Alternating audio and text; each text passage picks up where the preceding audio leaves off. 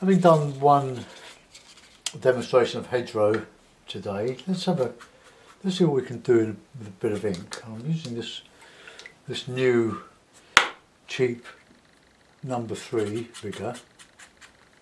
So let's see what sort of mess we can get in here. So we'll put in a bit of path here, but let's just gently put something in. Let's just get some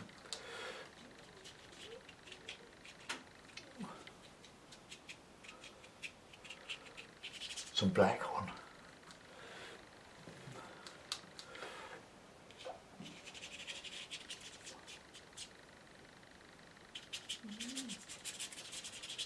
Just letting the brush flick around before we start to do the great modelling. Oh, I'll come across here.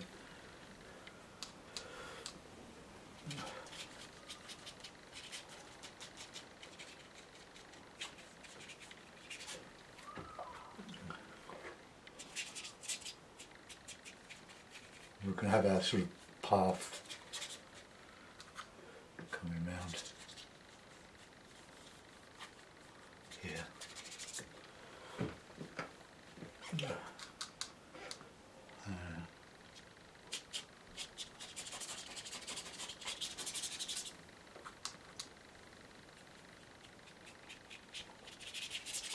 Bit bramble, harder paint now,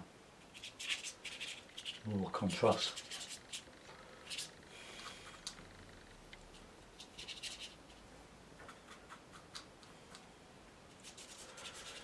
So just now, this is a Fabriano, and it's a fairly well. It's not smooth, but it's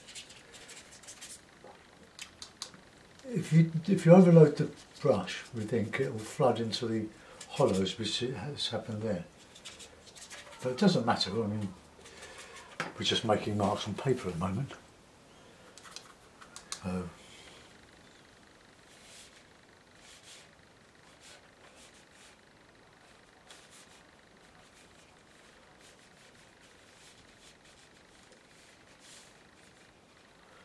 can do as much of this as you like.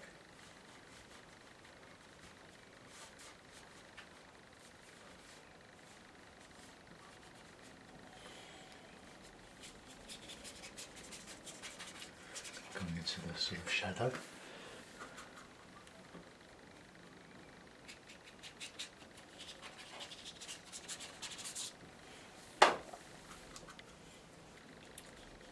It's always a bit risky when you're doing this. It's very easy to carried away.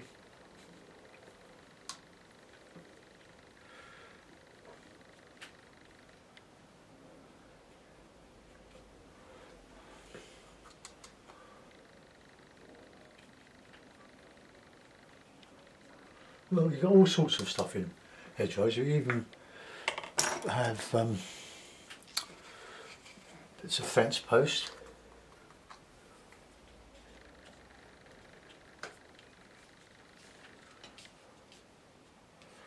When you do fences, don't show the whole lot.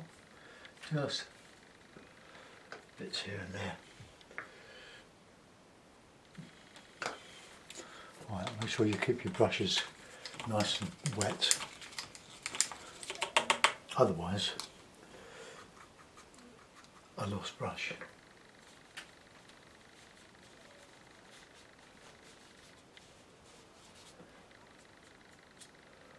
Make a bit more of this up here.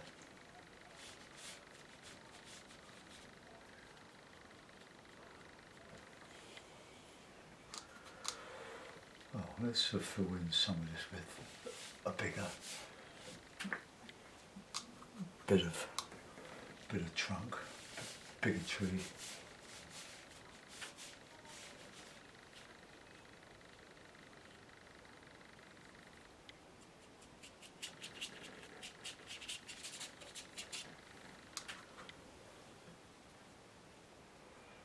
Shadow in there.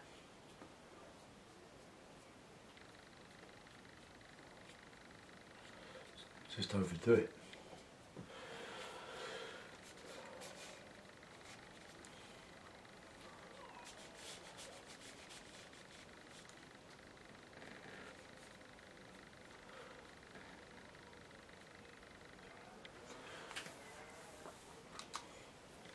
Just making one just more dominant than the others.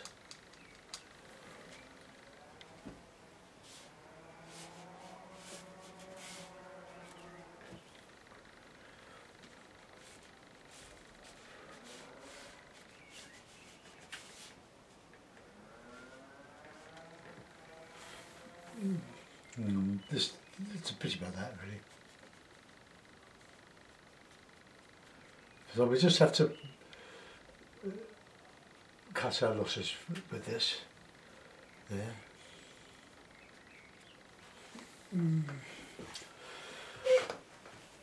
I might even go over that with a bit of white mixed with a colour. Bit of gouache.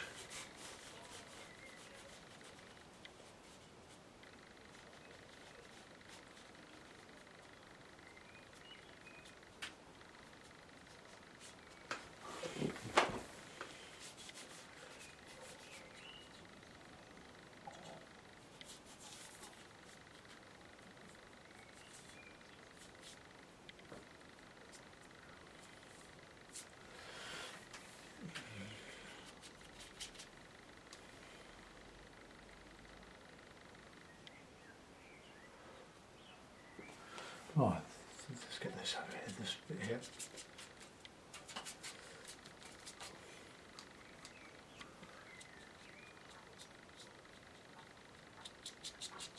Very similar to what I did earlier, really. Just move the focus over a little bit.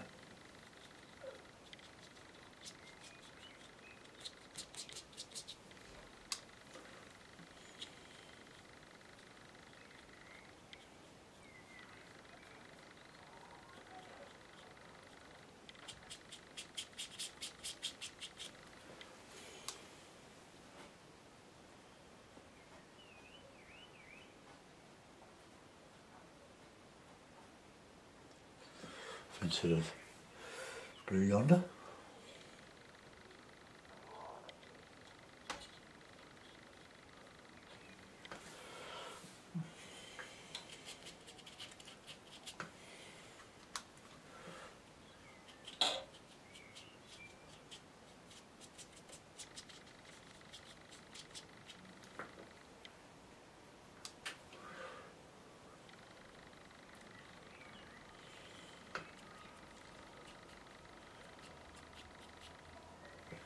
Okay,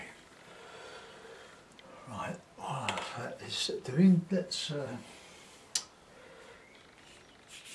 I'll just give that a dry, just take your headphones off.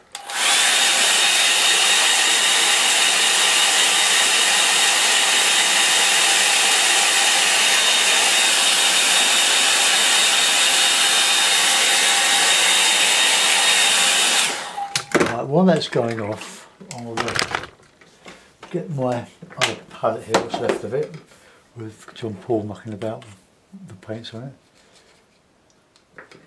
I'll just see if I can, with a smaller brush, see if I can just open up some of that black.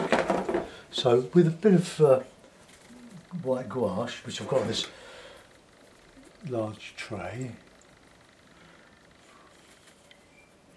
just loosen it. My gouache has gone almost dry. So a bit of yellow, raw sienna,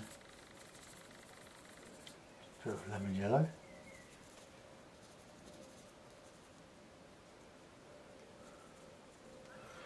That's all we can.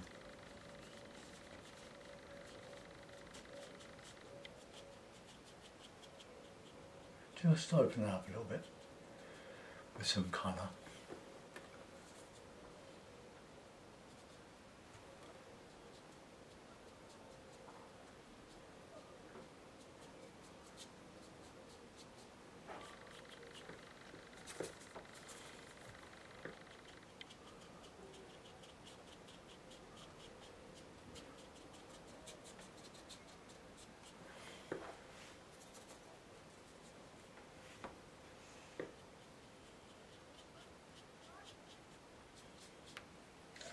bit cheating really, but it just adds just a little bit of character to it. I'm just using a bit of the gouache on some lemon yellow here.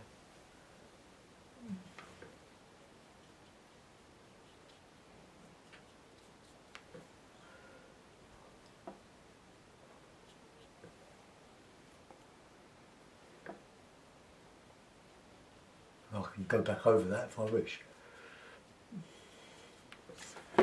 Right, I've just taken this thing out of that black. Right, okay, let's get in with our wash now. Let's clean my brushes a little bit. Get them nice and clean. Okay, move my. I keep the water separate from the ink water separate from the watercolour water. Okay, let's. Now I have to be careful about that now, because it'll wash off if I'm not careful. So we'll wash most of it with a bit of water.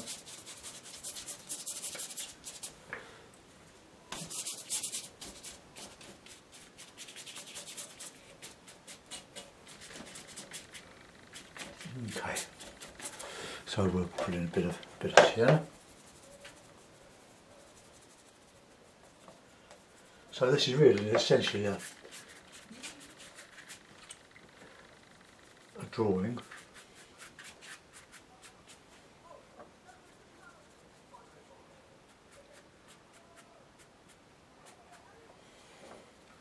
Just keep it nice and light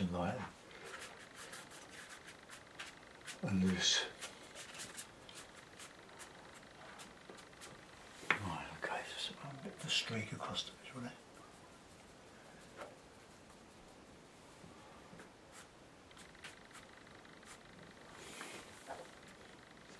I do like my movement in the sky. Right, let's just reclip it now.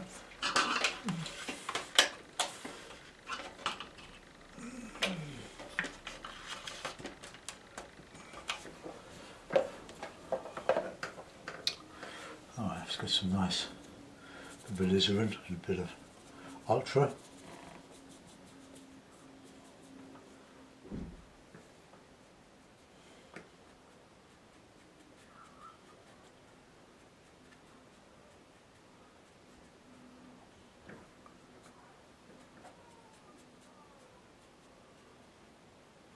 So let's add a bit of distance here. We can put some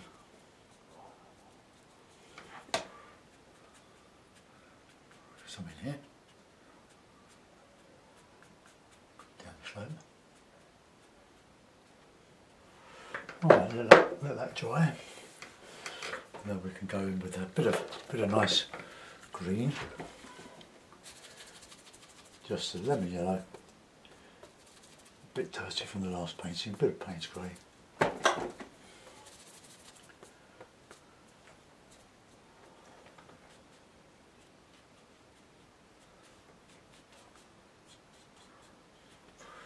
Try not to disturb the gouache bit. A bit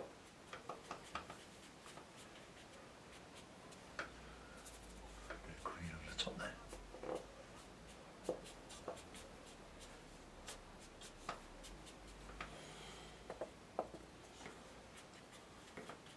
Nice dark green there. A bit darker on here.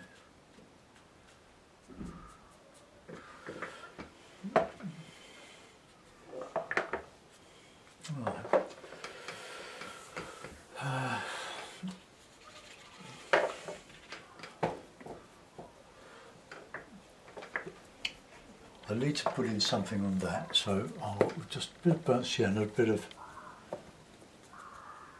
blue, a bit of green on the blue side.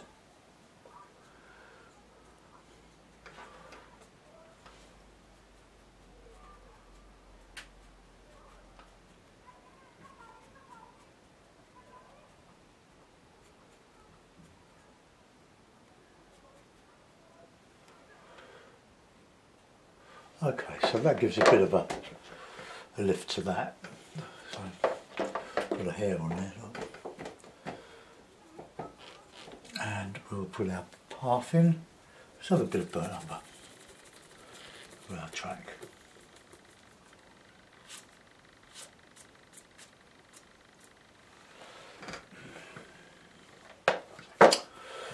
Okay, I'll give that a dry, take your headphones off.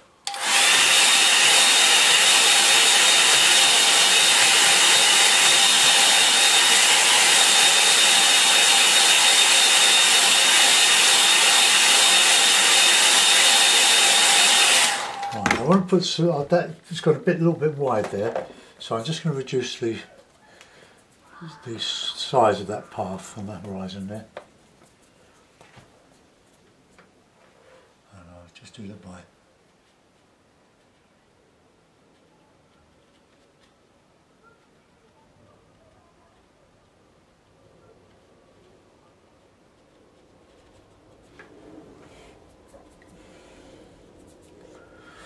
a little bit coming out of here.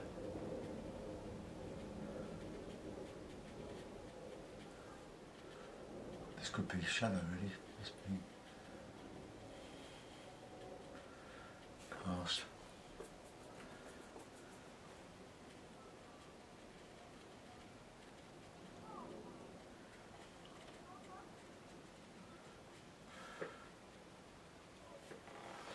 Okay, that'll do, no more than that.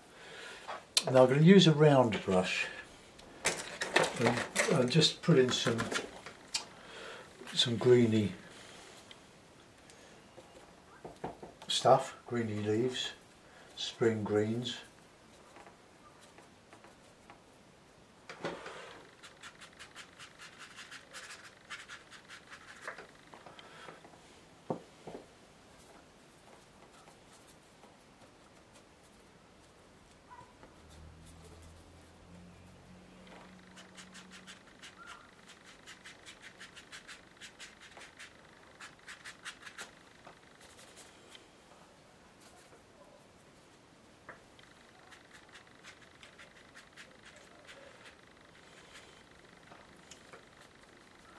And on the shadow side, a bit darker.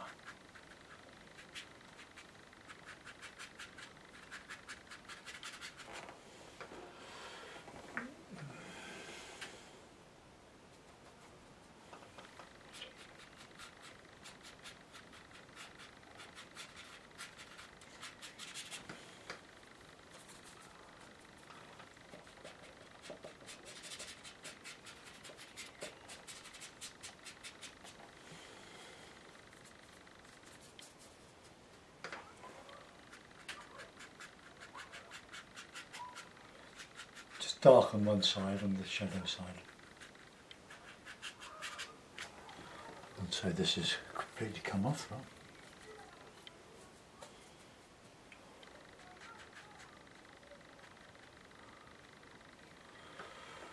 Right, that'll do. I'll just dry that off and I'll just go in for some more branches.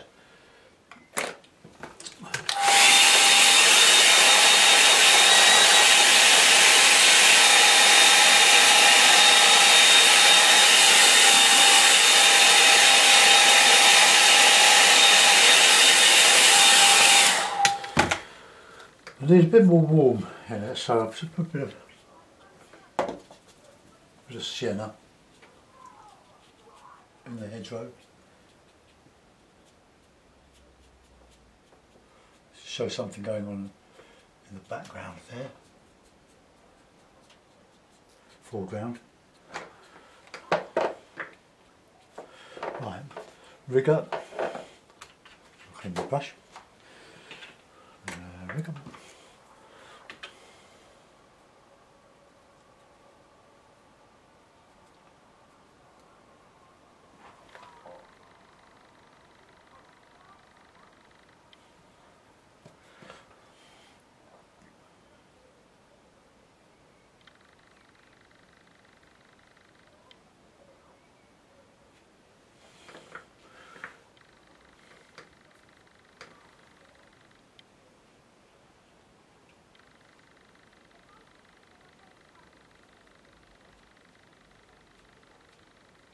just to justify putting those clumps of wash.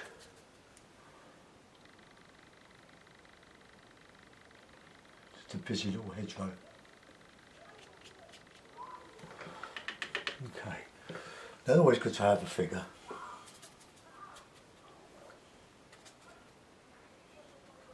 And red, that shows up quite a bit, but maybe not quite there. Let's bit of tissue. I always forget to lift out a bit of the background so that I can see my head. Well, not my head personally, but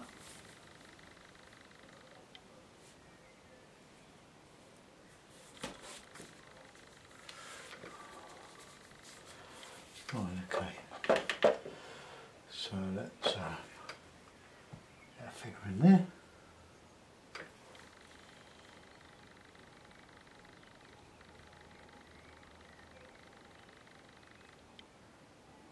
Just have your figures walking into the painting.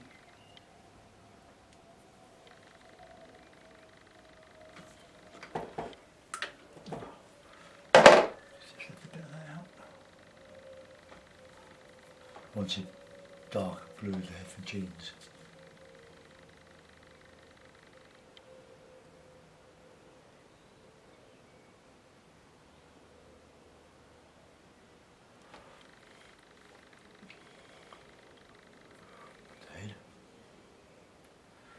Always keep your head small. Not too small that they're non-existent, but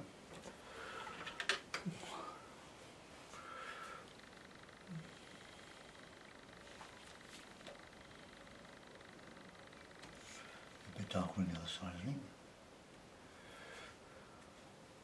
On the shadow side. And there's a bit of shadow.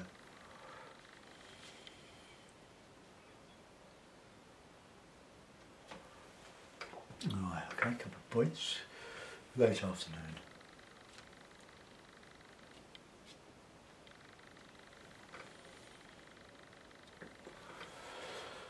Right, it's okay. Late afternoon, isn't it? Just sign it.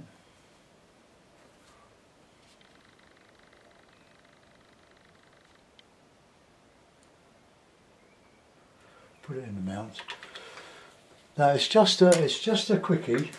Well, I hope it's a quickie because I was wasting a bit of time. After I did the last one, I just in the afternoon after. Maybe because I did some paid work this morning. Not a lot, but not used to it. Well, there, I've done not too bad with that, really, is it?